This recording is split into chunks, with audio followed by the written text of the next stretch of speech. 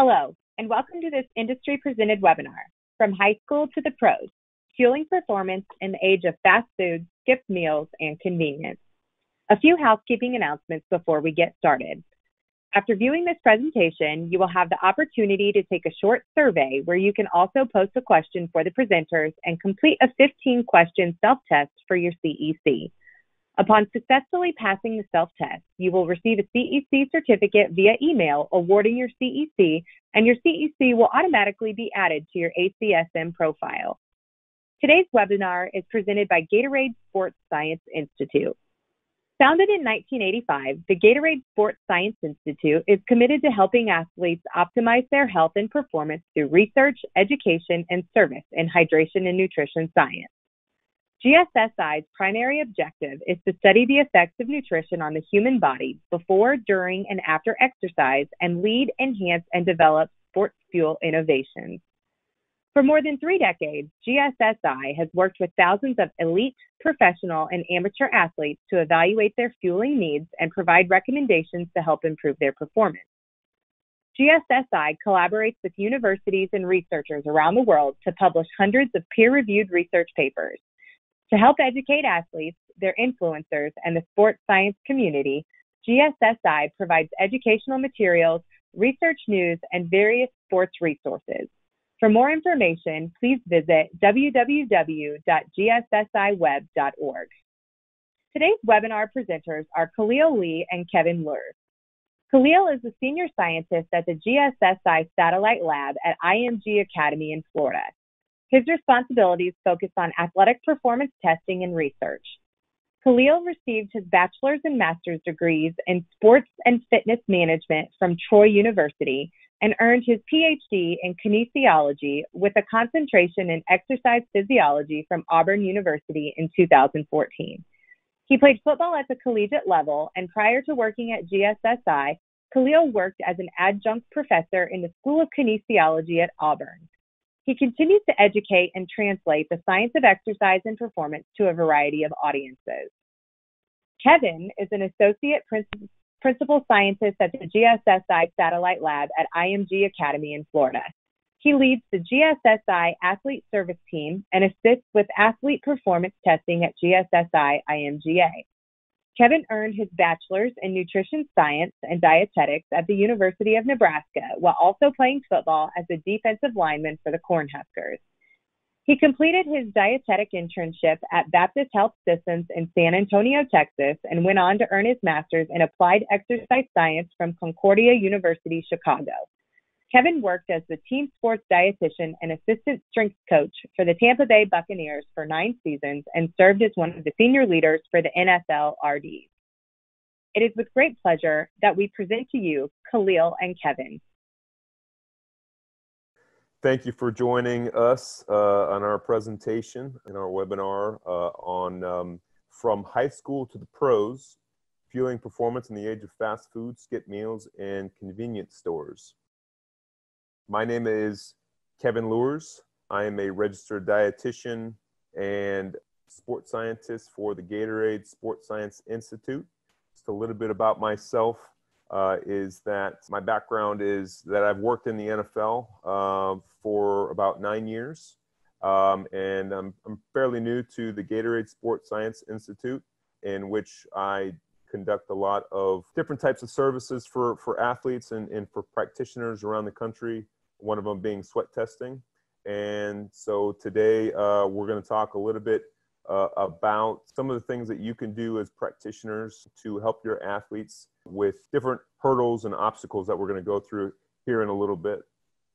My name is Khalil Lee, co-presenter for this talk today, and pleasure to be able to present with you all. And similar to Kevin, I'm one of the other senior scientists with the Gatorade Sports Science Institute, based at the Bradenton, Florida lab on the campus of IMG Academy.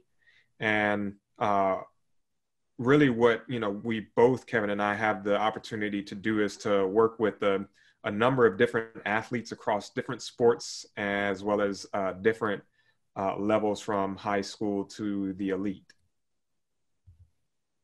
And so, again, our headquarters, or where our lab is located, is in Bradenton, Florida, at the campus of IMG Academy. Some of you all may be familiar, but if you're not, it's a boarding school as well as a training site for over 1,000 adolescent student athletes. So athletes from all across the globe come here to go to school as well as to train. There are 8 sports that are housed on the campus. And so, with some of the experiences that we've been able to gain, we hope that we can provide insight, as Kevin mentioned, that will be able to help each of you in your respective environments, whether you are working on the professional level, and we know that some of you all may be working on the collegiate level or on the high school level. We're definitely going to bring about just kind of a well-rounded view to touch all of these areas that hopefully you all can take something back with your athletes and in your respective environments. So we hope to be able to touch on a few things throughout this presentation. And some of our objectives are to first kind of get into some of the nutrition principles, either first of all intro to you to them, or just kind of recall them for some of those who are fairly versed in nutrition. The second one is to identify the barriers or the hurdles across different levels of athletics, from professional to college to high school, that could warrant fast or convenient foods, or even athletes skipping meals and snacks. And then lastly, we hope to be able to implement practical approaches and help you implement practical approaches to help those athletes fuel properly while overcoming these challenges, while overcoming these barriers and hurdles. And so to kind of get into it a little bit, this is a hierarchy of the nutrition principles and categories of nutrition, starting from the bottom being your foundation and going up to the top of the pyramid. And so specifically, the athlete should accomplish the bottom before they get to the next tier. So for instance, energy and hydration, we're talking about calories and fluids, overall foods and fluids. What are you doing from that perspective? And then on the next tier with food balance and food variation, are you consuming all the food groups? Are you varying your diet? Just because you're eating healthy, you don't want to you want to make sure you're not eating the same thing every day, because that is essentially unhealthy. Next is nutrient timing, before, during, and after. So how are you fueling before? How are you maintaining proper fuel storages during? And how are you recovering afterward?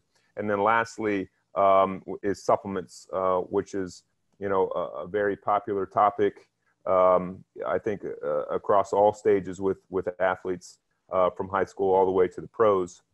And just to make sure that we're focusing on food and we have a whole food approach, and keep in making sure that supplements are doing just that. They're supplementing our diet and not replacing. And so this slide gets into a little bit more of the topic of nutrient timing, like I mentioned before. And we're focused on 3 things: fluids, carbohydrates, and protein. From a fluid standpoint, this can, and all of these categories are pertaining to athletes in general. And fluid specifically, consuming 5 to 7 milliliters per kilogram of body weight 4 hours before. And then if the athlete has dark urine color, then 2 hours before activity, consuming an additional 3 to 5 milliliters per kilogram of body weight before. And then during training and competition, we're actually going to make recommendations based off of if they've had a sweat test done. So we can actually capture what their sweat rate and what their sweat sodium profiles look like. And then after training is more based on body weight changes. So for every pound lost of body weight, the athlete is going to want to consume 20 to 24 ounces of fluid. And then going on, shifting gears to the carbohydrates, again, about 1 to 4 hours outside of activity, before activity, we want to make sure and consume about 1 to 4 grams per kilogram of body weight of carbohydrate, whether that be coming from fruits, starches such as pastas, rice, bread, cereals, those sorts of things, and making sure that we are getting the glycogen that we need into these athletes' muscles, as well as liver glycogen.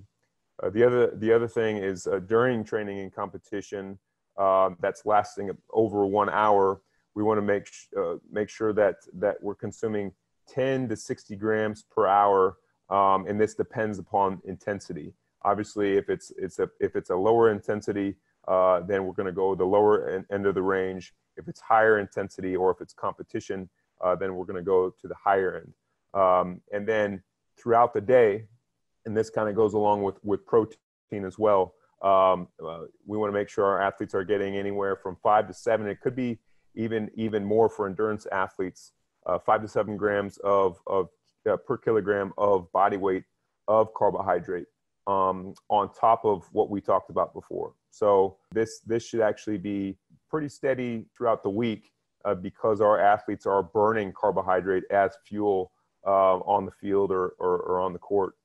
And then the last portion we're going to talk about is protein. And the thing I want to emphasize most is that and the easiest thing for athletes and for you to emphasize to athletes what they can do from a recovery standpoint is to consume protein immediately after training or competition in the amounts of about 0.25 to 0.3 grams per kilogram of body weight to help with their recovery, to get it started quickly. And it's something very easy that they can do.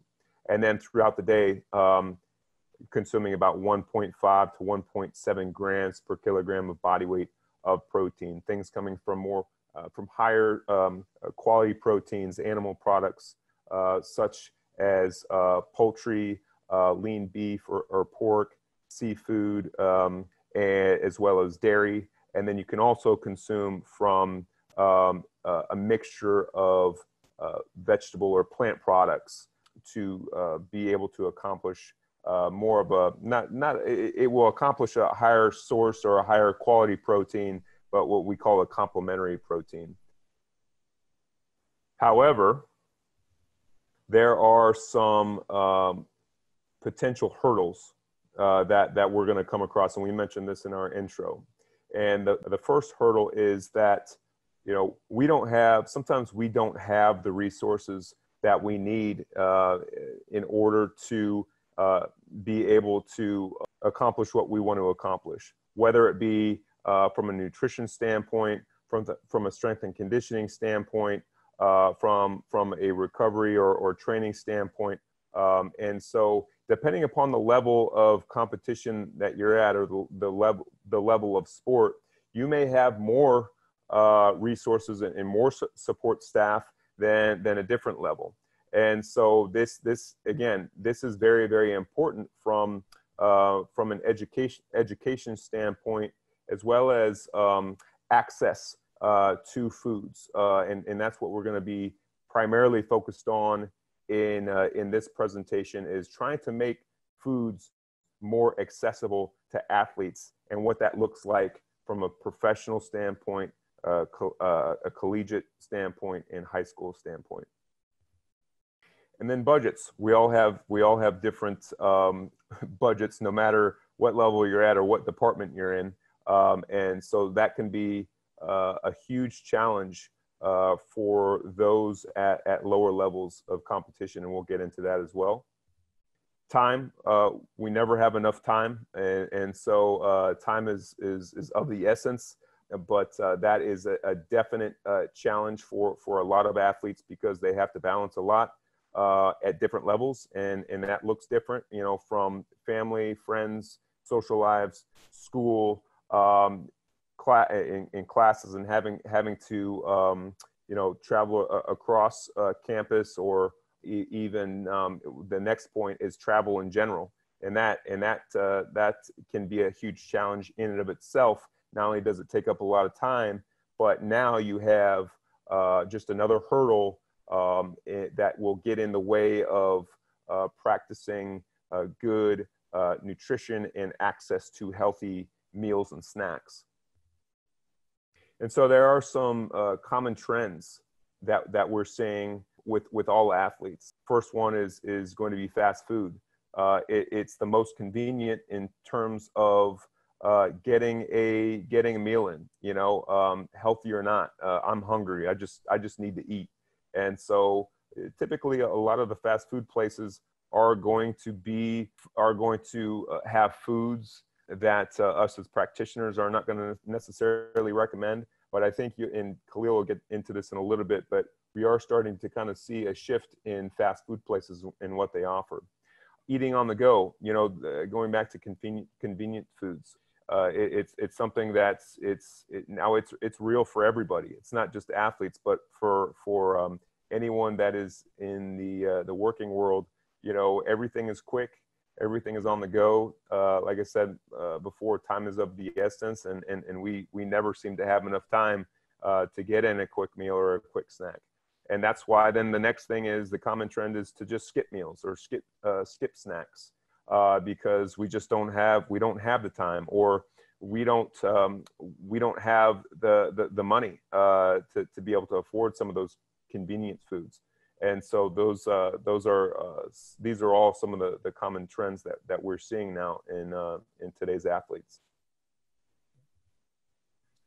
Yes, and just to expound more on these trends, and as Kevin was saying, these trends are prevalent in all facets of society, just within, the normal civilian world as it is, right? All of us, to some degree, engage within at least one of those trends ourselves, whether it's eating out or having convenience foods, or hopefully not, but, even skipping meals might result. And there's even data that, kind of supports these trends. And even from this report that was done in 2018, this is a report that came from the CDC, and they basically looked at the trends of fast food consumption amongst adults in the US from 2013 to 2016. And what they found was that almost 37% of adults were consuming fast food on any given day. And so this is, over a third of adults in America. When it comes to snacking, snacking is actually a trend that's really been on the rise in recent years, especially. There's some data that was collected by Melendez International looking at the state of snacking in today's world and economy. And what they found from this data that they collected was that 59% of adults, as well as 70% of millennials, prefer snacking more than eating large meals. And again, as Kevin mentioned, we are in an age right now where, time seems to really be, such a scarce resource. Schedules becoming busier and busier, and seeing that this does affect us in every aspect of life and in every industry, it most certainly has much play when you think about how it affects our athletes and the athletes that you're working with. And just want to say up front that we know that a number of these things and a lot of the content that we'll cover in this talk, we're currently in the middle of a pandemic, and we want to acknowledge that. And so, we just want to mention that a number of the things that we'll speak on within this talk you'll have to adjust and really take into account how does the pandemic and those guidelines play into this. But we just really want to give you all a very much a broad perspective as to, the practices that you can implement regarding these current trends that you see even within athletics. And so just on that note, in terms of convenience foods, I think it's important that we acknowledge that convenience foods have evolved. Convenience foods don't really look the same today as they once did. And so even when you think about something in terms of what snacks used to look like, well, back maybe you think 30 years ago, 20 years ago, even a snack was oftentimes considered to be something like a candy bar or, a bag of potato chips, options that we might not consider quote unquote as the most healthy of choices. And, I can think back to when I was in high school. I mean, these were, certainly is still some of the snacks that we were more so going towards, but now you have such a higher, wider range of availability when it comes to snacks. And a lot of these snacks are ones that, we would consider more wholesome, more nutrient dense. I mean, who would have thought that, today one day you would be able to have kale chips? Like, 30 years ago, I'm sure none of us thought that kale chips would be a big thing that people would have access to. But yeah, so many more options when it comes to snacking, and now healthy snacking, that makes this something that we can actually leverage even with our athletes. Same thing when it comes to fast food. Fast food was once thought of as your typical burger and fries, in which these options do still exist, but now you have so many more options. Even, you have what's called now the fast casual movement, where you have certain food chains that offer, are striving to offer a healthier, more nutrient dense, more wholesome options for people. I mean, you think of a number of your different, chains where you can build a bowl, you can tell the servers what specifically you want. And even thinking of how this trend has affected the kind of the more mainstream fast food industry, even some of your more traditional mainstream fast food chains, the burger and fry type of chains, are now having to adjust in order to this environment where everyone is trying to be healthier, offering options more nutrient dense. So now these different chains are having to put salads on their menus and things of the like. And so this is just an article which confirms that, Taco Bell, this was released in 2015, they launched a certified vegetarian menu.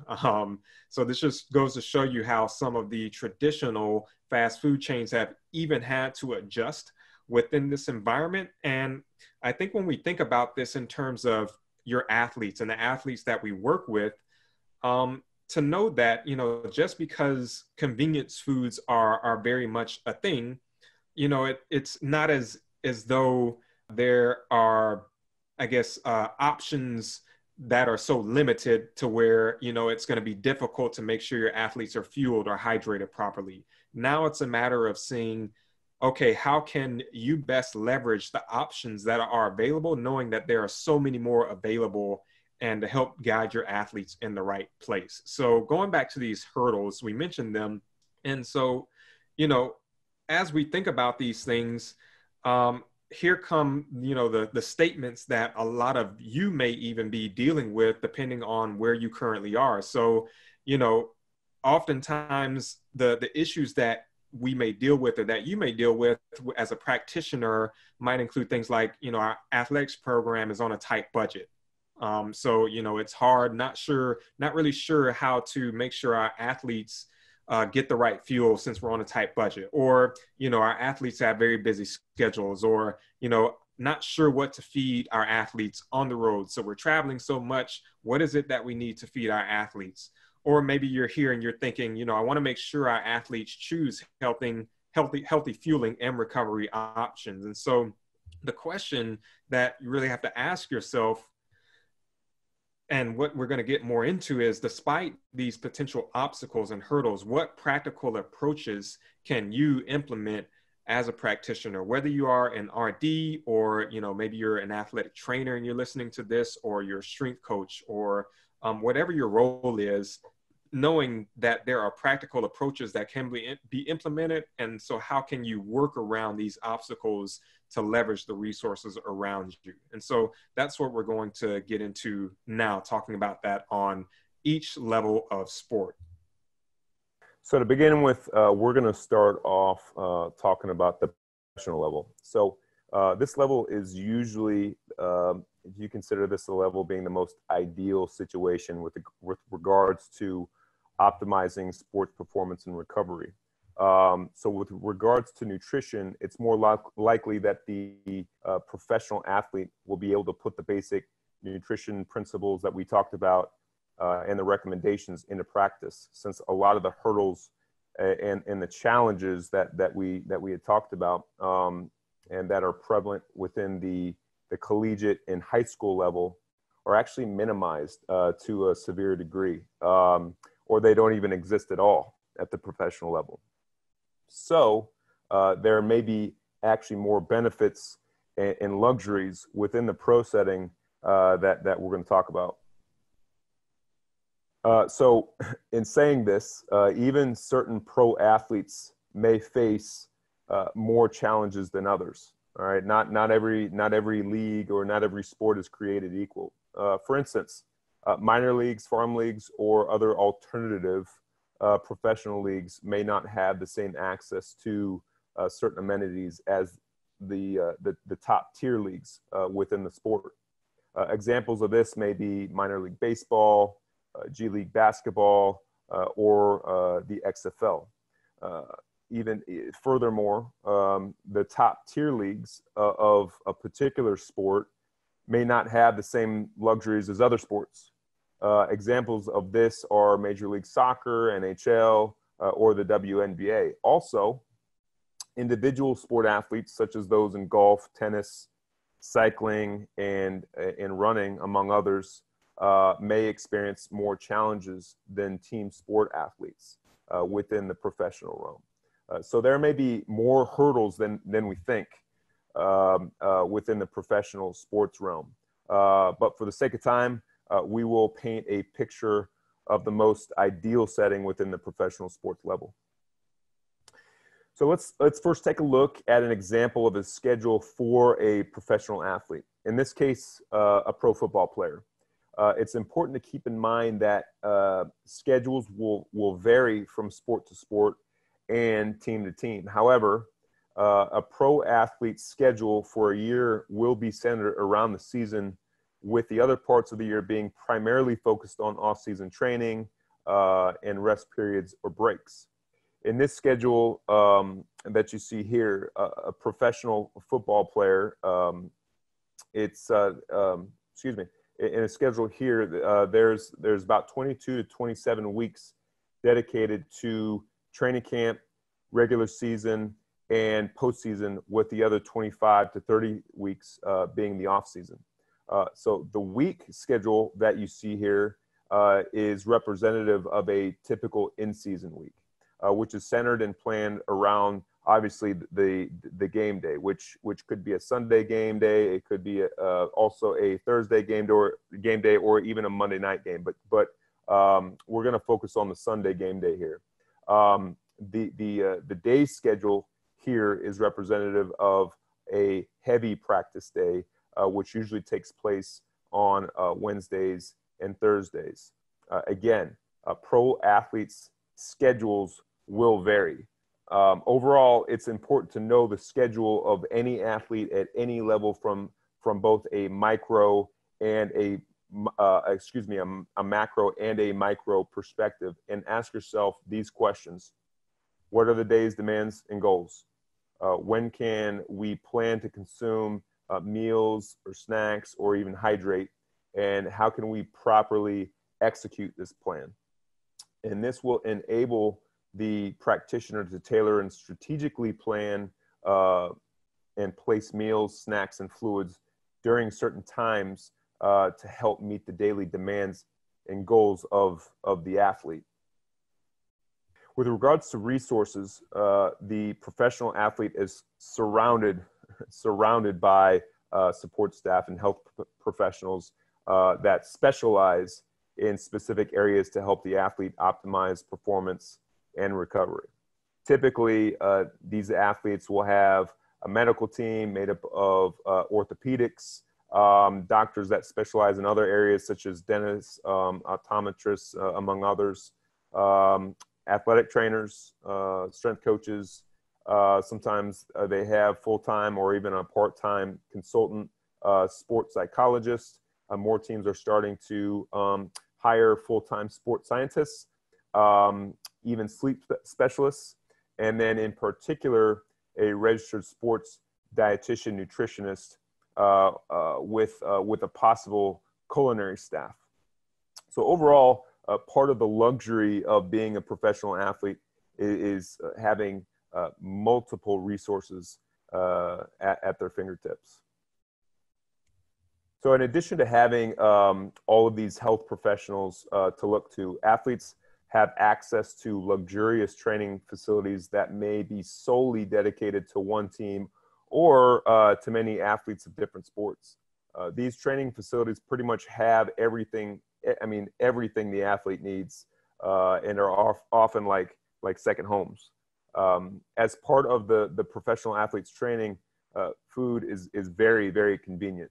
For instance, training tables are most likely provided in some capacity that can include buffets and action stations provided in-house or by vendors that prepare ready-to-eat and made-to-order food items that the athlete can either dine in or they can grab and go.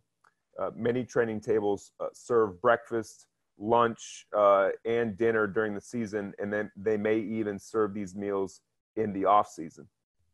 Snack areas are also very prevalent and available for fueling the athlete during downtimes of the day, such as during meetings, film sessions, and can also be pre-prepared for grab and go if quick snacks are needed. It is especially advantageous to have these snack areas available for pre-fueling and refueling and recovery nutrition items that are set up on the way to and from practice or training sessions. And overall, most, if not all, meals and snacks can be considered convenience foods for pro athletes, since healthy foods are made available, ready to eat for the athlete during all hours of the day, thus diminishing the likelihood of skipping meals or the need for fast food or other convenience foods before, during, and after training. So moving on, so time is probably at the center of why athletes might skip meals or rely on fast food or convenience foods. However, for the professional athlete, time might not be as much of an issue as it is for the collegiate or high school athlete as a hurdle for practicing good nutrition. One of the luxuries of being a professional athlete is not having school in the mix. Let's be honest. This means no homework, no exams, no projects, as well as needing to make grades to stay eligible.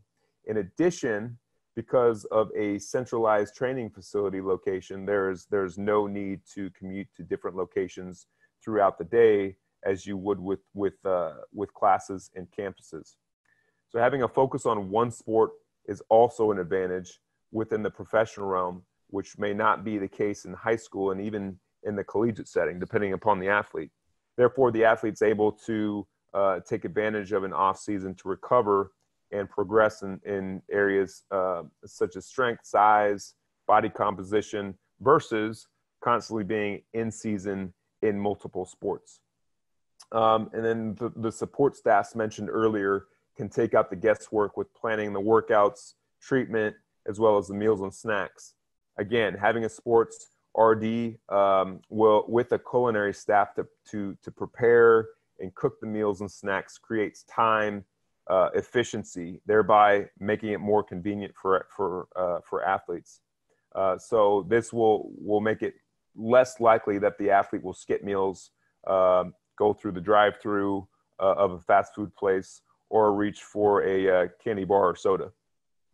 So in mentioning all of these luxuries, a challenge for the professional athlete may be balancing the family, community, or other extracurricular activities. Obviously, time needs to be devoted to spouses and kids that most likely take the athlete's focus away from fueling and recovery.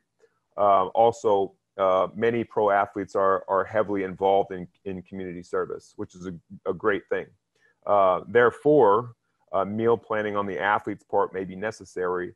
However, families may also create an extra benefit if their spouses are able to meal plan, prep, and cook for their partners, and support staff members such as sports RDs are usually looped into any community events that demand a large investment of time to provide travel packs of snacks and beverages. Aside from time, budget might also be a huge factor on why athletes rely on fast or convenient foods, or that they skip meals. It's no secret and can be assumed that professional athletes, for the most part, make a lot of money, whether it be due to large salaries from contracts or even large endorsement deals. These can range from hundreds of thousands of dollars, if not millions or even tens of millions of dollars. Because of this wealth in this luxury, professional athletes do not need to be as strict and as careful in grocery shopping on a budget. And this means that there may be more options for professional athletes since they can afford more expensive foods and food products that may come from more expensive or higher end grocery stores. An example of this would be buying organic produce, which is often more expensive than non-organic. As mentioned before, because of the training facilities furnished with training tables and snack areas, professional athletes may have more access to food funded by clubs or organizations. So ironically, even though these athletes make more money than they ever have, now they have access to essentially free food. However, they still might not make the best nutrition choices. For example, they may want to go out to their favorite restaurants and fast food places more often since they can afford it, which may not present the best options for them, obviously.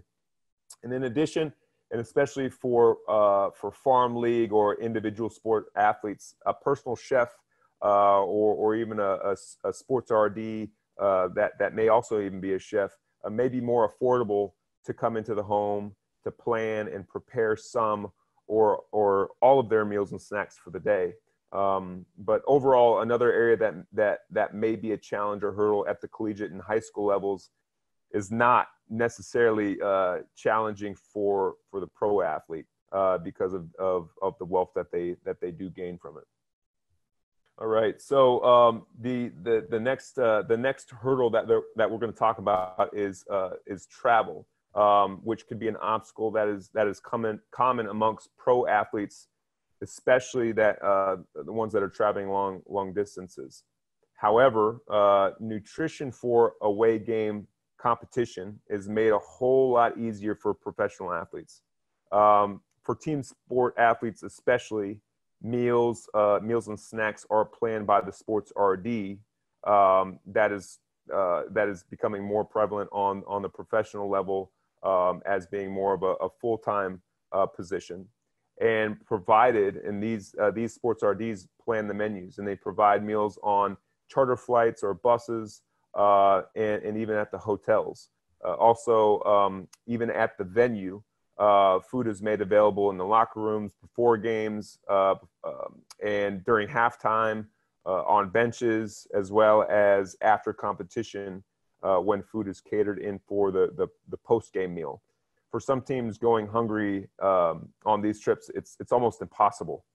However, one challenge is when athletes spend their per diem, it's money that they get from their organizations, that they can go out on these in these away cities and spend on fast food places and restaurants instead of taking advantage of the food and meals planned and provided by the sports RDs. So that could be a challenge.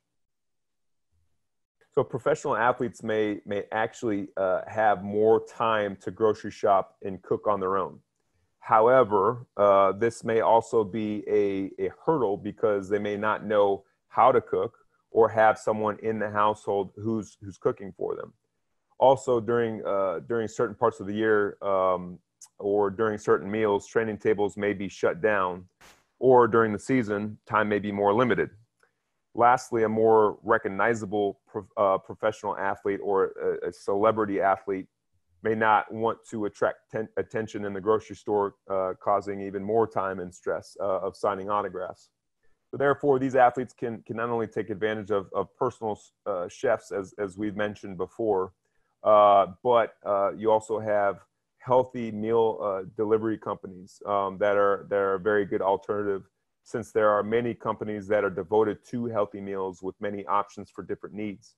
Depending upon the company, this option will more likely be a little bit more expensive, since the athlete is paying for food, labor, and even delivery costs. In addition, another option is using grocery delivery or pickup apps instead of having to go to the store. Either way, these options allow for alternatives to grocery shopping and cooking, which may make things for the professional athlete a little bit more conducive for their schedules, and so they may look into these other resources. So with all these luxuries and some challenges, so here's an example of a fueling timeline for a pro athlete during the season. Again, the professional athlete has the most ideal scenario given the resources and support staff they have access to, the convenience of food, having more time and money, and travel nutrition is made easy among a lot of other benefits.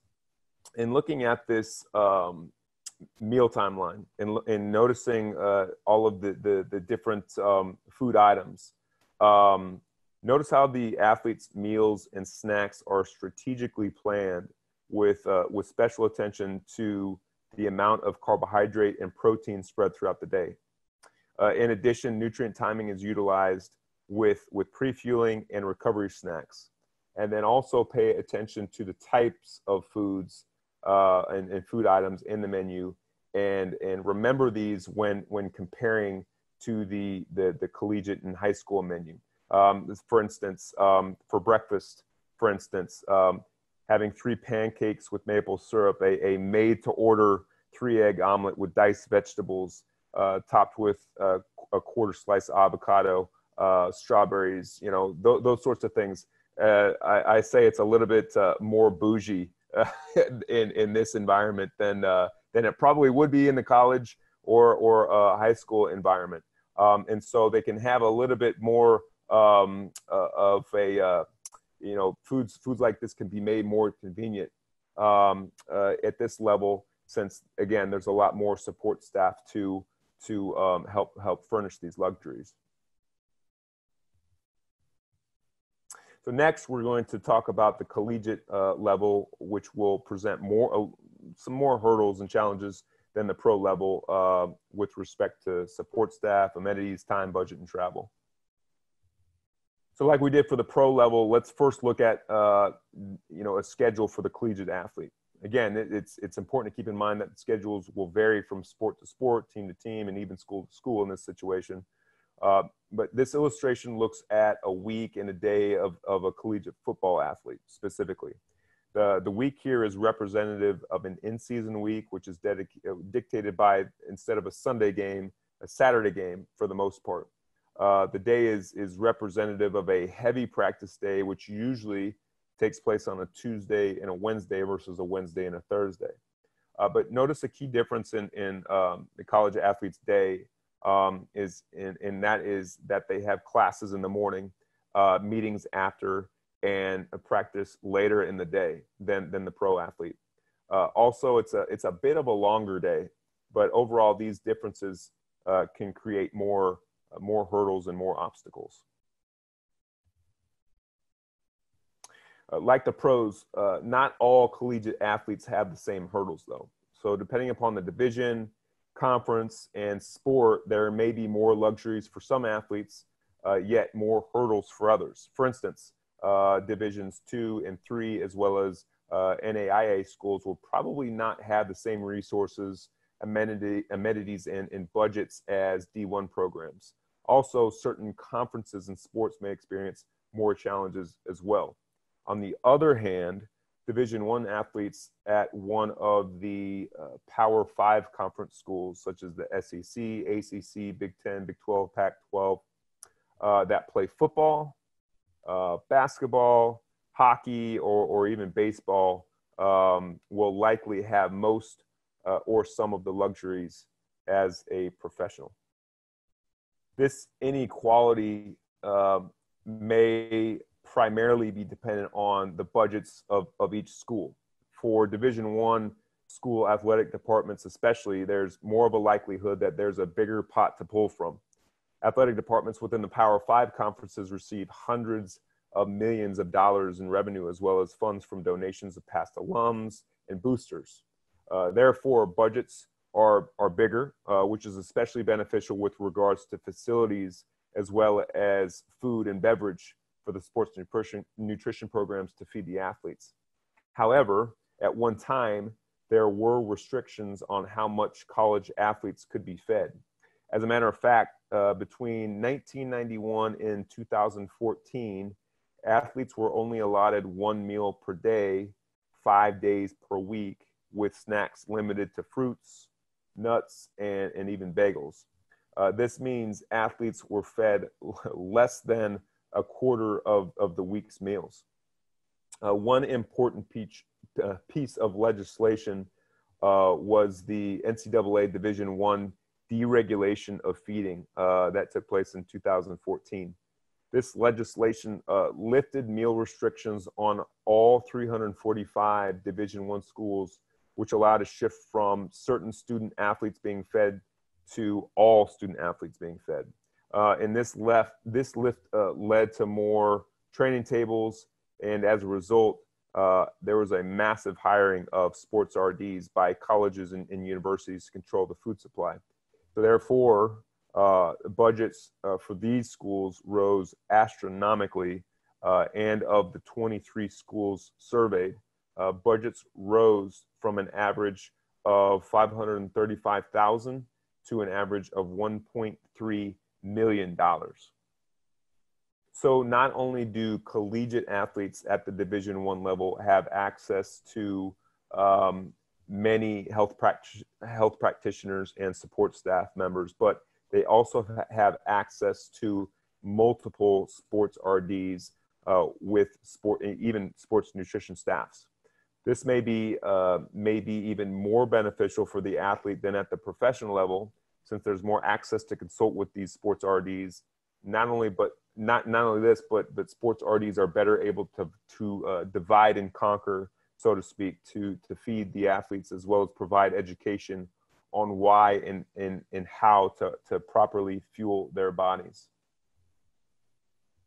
In fact, having more access to the sports RDs has been proven to be more beneficial to the collegiate athlete when it comes to healthy eating behaviors, particularly as it pertains to fast food. A 2016 JISSN article looked at the effect that sports RDs have on the dietary habits of collegiate athletes. And based on a survey of 383 Division I collegiate athletes, they were more likely to have school-provided meals and less likely to have fast food when relying on an RD as their primary source for nutrition information. Therefore, if you don't have a sports RD in some capacity, look into it immediately. Like is the case for support staff, collegiate athletes may or they may not have access to luxurious training facilities that have training tables and snack stations, which alone make food very convenient, like we talked about in the professional setting. Many training tables serve breakfast, lunch, dinner all year round, since these training tables serve multiple sports at one time. Also, there may be multiple snack stations set up around campus for fueling the athletes during the day, especially during when the athletes are attending classes. Often these snack areas provide a plethora of pre-prepared and grab-and-go convenience foods for the athlete to take with them on the way during or on the way back from class. It's especially advantageous to have these snack areas available for pre-fueling and refueling or recovery nutrition items that are set up on the way to and from practices and training. Again, this may not be available to other collegiate athletes in lower divisions or different conferences. So these convenience foods may not be available, and so fast food or skipping meals may be more appealing, be a more appealing option. Unlike the pro athlete, the collegiate athlete may have a more strenuous schedule. This is due mostly because these athletes are student athletes and have to balance the challenges of homework, exams, papers, and projects. Also, extra time is taken to commute to classes on campus, and they may have meetings with professors, TAs, advisors, and tutors. However, like the pro athletes, collegiate athletes are more likely involved with only one sport. Therefore, the athlete is able to take advantage of an off season to recover and to progress in such areas such as strength, size, and body composition versus constantly being in season in multiple sports. However, off seasons are more involved than in the pro level, since training can last most of the off season with minimal breaks. The support staffs mentioned earlier are also able to help with the collegiate athlete's time, since this can create efficiency with workout treatment and in particular convenience foods, since staff may have sports RDs, chefs, and entire culinary staff to cook and prep meals and snacks. But again, this may not be available at the lower divisions. And then another possible hurdle for the collegiate athlete, especially those right out of high school, is that the family may not be as involved like they were in high school. Therefore, the collegiate athlete will need to learn to be less dependent and may more than likely be the student athlete's first time living on their own away from home. Like we mentioned with the pro athletes, travel is another hurdle. College athletes have been found to be traveling more than in the past, including those sports that aren't necessarily generating a lot of revenue. But for those teams that are traveling, that are generating a lot of revenue, these sports RDs are primarily determined by, the meals and snacks are primarily determined by the sports RDs. So they are creating the menus for these collegiate athletes. Or it could even be a director of ops if there is no sports RD. But for the sake of this presentation, again, like we were talking about before, food is made way more convenient on the road. So anywhere from charter flights to buses to hotels, you're going to have some sort of a meal or snack provided while you're traveling. Even again, when you get to where your competition is, where your game is at the arena or the stadium, the RDNs or the director of ops, like we talked about before, they more oftentimes than not will have a snack set up within the locker room or right outside the locker room, or they'll have something on the bench. And then as well as after the games, there's going to be some sort of a post-meal option, whether it be right outside the locker room, or it could be provided on the charter flight or the bus. So like we did with the professional setting, we're taking a look at a day's menus for a collegiate athlete. And as we look at this, again, notice how everything is strategically planned. We don't have the actual schedule here up on this slide, but taking this sort of some of the things from the professional meal plan and kind of copying and paste to this particular meal plan, kind of switch some of the meal items around, because that's not going to be as available for the collegiate athlete as it would be for the professional athlete. And I want you to take a look specifically at, let's say, breakfast, for instance. Instead of having that omelet that's made to order, we're probably going to have access to more of a buffet line or buffet style of breakfast. And so the athlete will scoop up 2 scoops of scrambled eggs and have 3 pancakes that are probably sitting on the line, as well as for lunch. It'll probably be a make your own turkey sandwich on wheat bread, rather than having someone there at an action station make you a custom sandwich, and they could put it on a sandwich press and heat it up a little bit and furnish those amenities for you. And then the last thing that I want you to notice is sort of this fast casual idea. Now I think that's sort of the technical term for a healthier fast food place. And I know, and I won't name any names here, but burritos and burrito bowls are pretty prevalent and very well liked by younger individuals. And so I know this is definitely a popular option, as well as a very quick option for most. And so this is definitely something to take advantage of. I know these types of restaurants are really popping up throughout the nation, if not the world. And so this is actually very beneficial for us as practitioners. And then I guess I said that was the last thing, but I will mention even like the evening snack can be very quick and convenient, instead of having to make or cook up another meal. Something as simple as cottage cheese is very, very beneficial as an evening bedtime snack.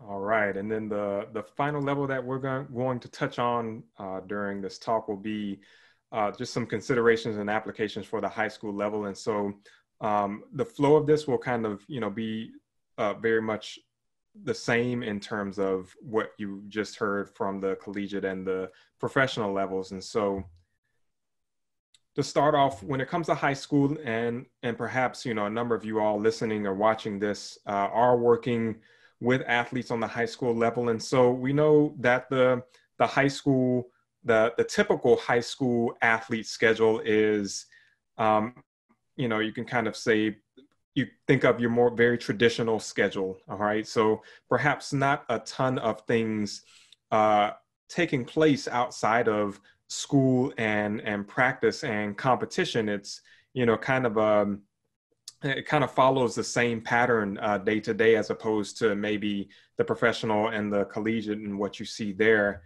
And then in regards to a day, and again, these schedules will vary depending on the sport as well as the type of the institution. So, a traditional public school might have a different look and feel versus like a private school. So the typical day might entail, classes from, maybe as early as 7:30 to almost 3 o'clock in the afternoon. And then after that, that's when the athletes usually go to their practices, and then practice will last maybe about 2 hours. And then they head home for the day. And competition, again, depending on the sport, is probably going to take place on a Friday or a Saturday. Something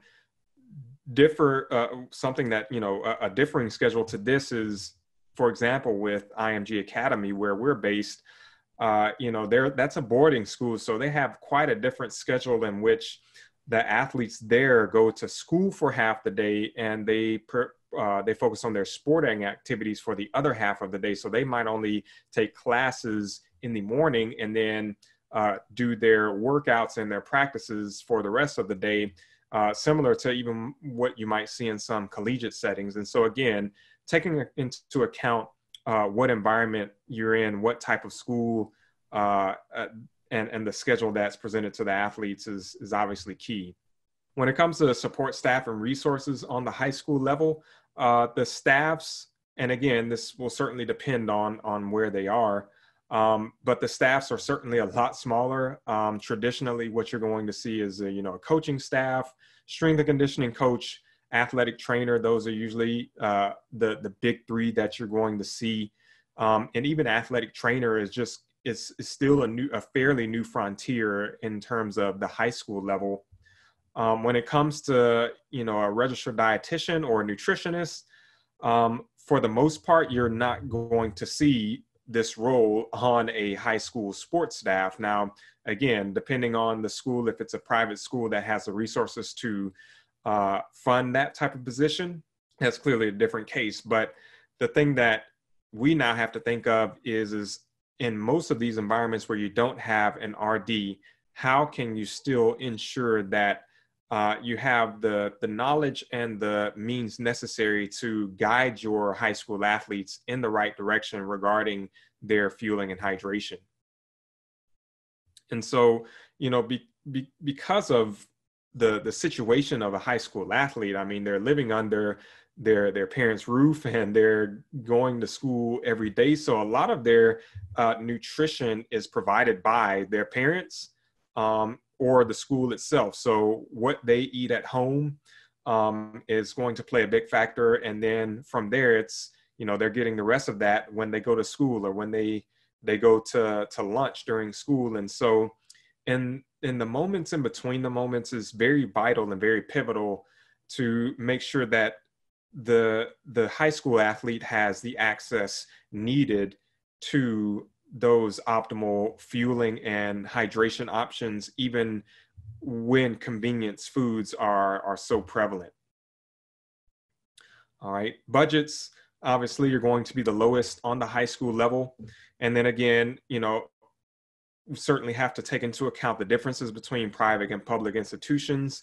Most of your private institutions are going to have larger staffs and perhaps greater financial support, more on-site resources, and probably non-traditional schedules like I mentioned before, versus a public institution, more than likely smaller staff, less financial support, limited on-site resources, and a more traditional schedule with the kind of, 8 to 3 type of school schedule and things of that nature.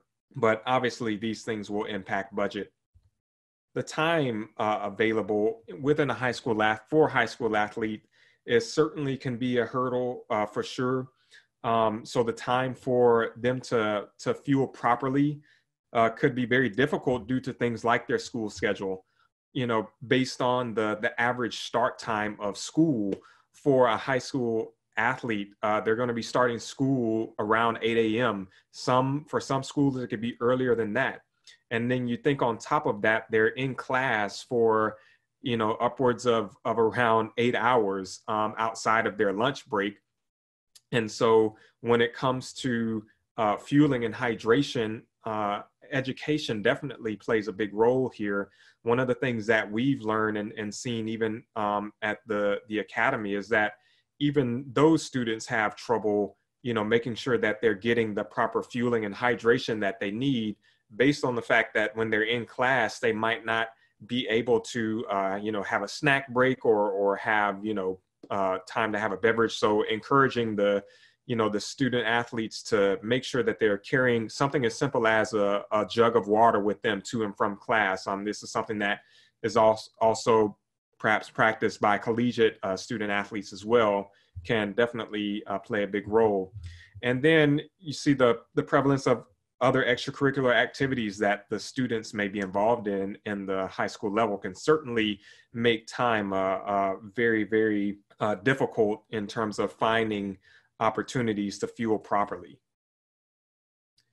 And, because of this hurdle of time, when we talk about skipping meals, this is the level where we really start to see skipping of meals a little bit more prevalent. It's really in this adolescent age range, and we've even seen it with the high school athletes that we've worked with, and particularly breakfast. As I mentioned on the slide before, with the way that the schedule is set up for a high school athlete, they're beginning class as early as 8. And, based on how the environment and the landscape of high school sports is changing, you might have some student athletes who have a strength and conditioning period right before they start their first class. So they might be starting even earlier than that. And so, I know when I was in high school, skipping breakfast was, it was almost like a common thing, especially for me when, I had a mother who was working the night shift. So she wasn't able to cook breakfast for me in the morning. And so, as a practitioner, thinking of ways to make sure that you take into account whatever situation your athletes are in, and how you can help to ensure that they are guided in the right ways to make sure that they're getting the fuel that they need. Travel on the high school level is another area where we're starting to see more teams traveling more. More teams are starting to compete out of state. The landscape of high school sports as a whole is looking a lot different than it did, even 20 years ago, where you're starting to see so many teams traveling out of state to compete. And so, when you think about the high school level and the meals and snacks that are provided on the road, they're often provided or determined by the coaching staff or potentially the booster staff, which often are include a group of parents that are supporting the programs that are in place. And so with all of that in mind, just want to share some practical applications that you all can implement, particularly if you're working with athletes on the high school level. However, I think that some of these applications are things that even if you're working with, college athletes or pro athletes, and you're in a situation where you don't have the largest budgets or you don't have the most ample resources, here are some practical takeaways and things that can be implemented to help ensure that the athletes you're working with are having or guided in the right way to make the most of their fueling and hydration options available amidst a lot of the convenience options that are around. And so the first is just to leverage cost and time efficient options from the local grocery store. We've received questions before, even from other public high schools, saying, we're having trouble like making sure that our athletes, or we don't really know what to give our athletes, like, before the game or after the game, like, what do we get them? Like, this is what we're getting them currently. And oftentimes that's a question that comes up from coaches. And I think, we shouldn't overlook just the simplicity of the cost and the time efficient options that you can find from the store. So think of those easy to grab options like your fruits and vegetables, apples, bananas, carrot sticks. I mean, even going back to what snacking looks like today, we're now in an age where you can, they sell like carrot and hummus packets, who again, so many more options that are available today that can be provided for athletes. Or you think of, pretzel sticks and hummus or some type of dip, those come in convenience packs today. Think of your quick yogurts, your Greek yogurts, nutrient dense bars. There are so many more of those today. And then certainly can't forget, everyone's or almost everyone's favorite peanut butter and jelly sandwiches. And I think this is even something worth noting because this is a trend that we've even seen on the professional level. This is an article some of you all might be familiar with, but the NBA did a story back in 2017 on just the trend of so many NBA teams having and making peanut butter and jelly sandwiches for their players before the games. And this was something that was started by the Boston Celtics and a few of their players, and it really just became a widespread new trend. But to think that the best athletes in the world were enjoying something so simply made with the most simple ingredients, right? They weren't going out having some super expensive gourmet snack. No, just bread that you get from the grocery store and peanut butter and jelly. And it certainly kind of plays into psychologically what the players were looking for, which definitely does matter. But again, the fact that they were able to provide a sense of, that carbohydrate kind of a top off right before a competition really has shown to be effective in many ways. The second thing is to ensure that your athletes have fueling and hydration options that are available to them, and also that are easily accessible. And I think these are two really big keys with athletes across all levels. This is, as Kevin was mentioning, not as much the case on the professional level or maybe the collegiate level, where, you know, some sports programs may have training tables, or they may have snack stations, or, you know, different hydration stations for as soon as they are completing their workout. But especially on the high school level, making sure that the athletes have easy access to fueling and hydration is so key. It goes to the old adage, you know, out of sight, out of mind. Or if it's difficult for an athlete to get access to that beverage, you know, that sports beverage or whatever that recovery snack is, they're more than likely not going to maybe even, you know, fuel themselves properly if they don't have access to it. So access is very much key. So, you know, you might even do, for example, make sure that you set up a drink station or a snack station on the way between the field or the court to the locker room. So when the athletes go back to the locker room, they have to go past that snacking, that recovery, that hydration station. That's just one way in which you can manifest that. And then a third tip that we want to give you all is, and this is something that perhaps maybe some of you all have done, but it's to create a guide of recommended fast food restaurants that, you know, the athletes can take advantage of locally as well as for travel. And, you know, if you are in a situation where you're not able to travel with your athletes, this is something that can especially be helpful for when your athletes are on the road, almost doing like a scouting report of whatever cities that the athletes are going to, and then just doing a quick search as to what restaurants are in the area, what restaurants contain options that, you know, are going to be wholesome and nutrient dense for the athletes to consume before or after competition. And important thing to note here is even to consider, you know, if you have any athletes with specific dietary needs or preferences, like athletes who might be vegetarian or vegan, you can create a list of these options as well. And this is something that you can create digitally and send to the athletes. Obviously, we live in very much a digital age where, you know, athletes and maybe even other staff are going to want to see something that's convenient in the format of, you know, whether it's a digital guide or a text message. And so here's just, again, another example of a fueling timeline for high school athletes. And as you can see, we, you know, have adjusted this again to account for a situation, a typical high school athlete who, you know, probably is going to be eating a number of their meals at home. So you can see how the breakfast changes from, you know, the full-on omelet that you saw at the professional level to maybe just a cup of cereal with skim milk and orange juice. A snack from home could include an apple and 2 tablespoons of peanut butter. A snack from the school for pre-practice, we have that in there, as well as post-practice, including that chocolate milk and that half of peanut butter and jelly, just like we mentioned. And then again, another fast casual takeout dinner option that you saw similarly to the collegiate example, and then as well as an evening snack.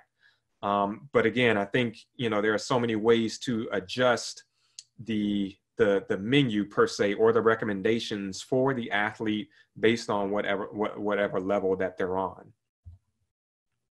And so just one other final tip that we want to share as we begin to close here is, you know, to really take advantage of education and just realizing that as a practitioner, that it is one of your greatest tools, and how beneficial this could be not only for the athletes, but also for the parents.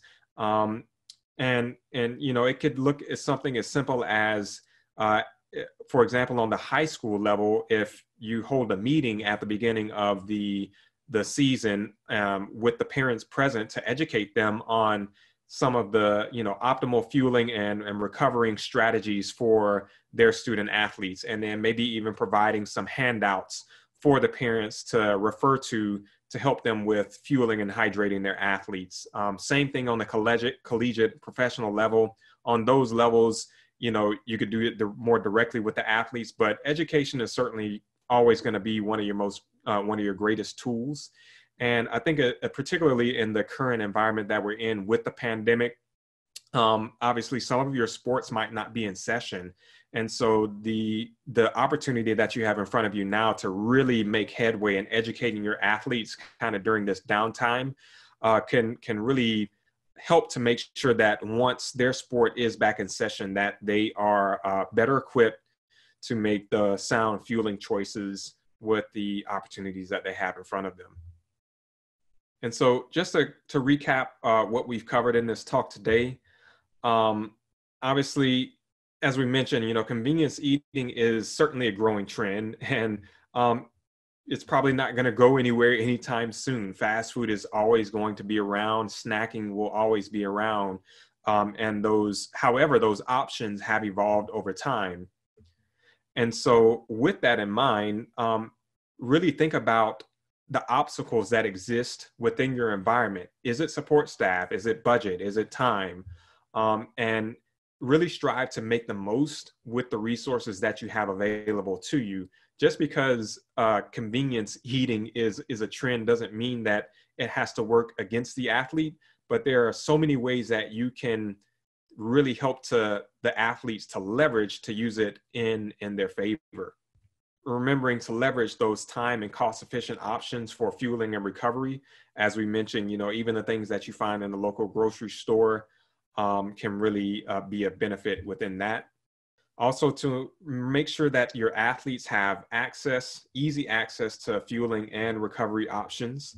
Remember that environment is key. So remember to make sure that your environment is set up in such a way that your athletes are better able to access those options. And also remember to make efforts to educate your athletes as well as parents on the quality and convenience food options that are available. And above all else, just remember that the primary goal really is the performance of the athlete. And I think sometimes we can get caught in the weeds of trying to strategize so many things and working on, so many minute details that, really at the end of the day, if the primary goal and focus is to make sure that the athletes are put in the best possible position to perform, then that's really what you want to stick to as a practitioner. All right. And so again, we just want to thank you all for taking the time to tune in to this talk. We hope that you all have been able to take away at least one thing that you can apply moving ahead with your athletes in whatever environment that you're in. And you all can always visit the website, the GSSI website. That's gssiweb.org, where we have tons more resources for practitioners like you. There's research available. There's what we call sports science exchange articles on different topics such as carbohydrate, recovery, hydration, and numerous other talks. We want to thank you again. Thank you very much. Thank you again for attending, and a special thank you to Khalil, Kevin, and the Gatorade Sports Science Institute for supporting this webinar. As a final reminder, please complete the short survey and the 15-question self-test. Upon passing the self-test, you will receive your CEC certificate via email, and your CEC will automatically be added to your ACSM profile. Have a great afternoon. This concludes today's webinar.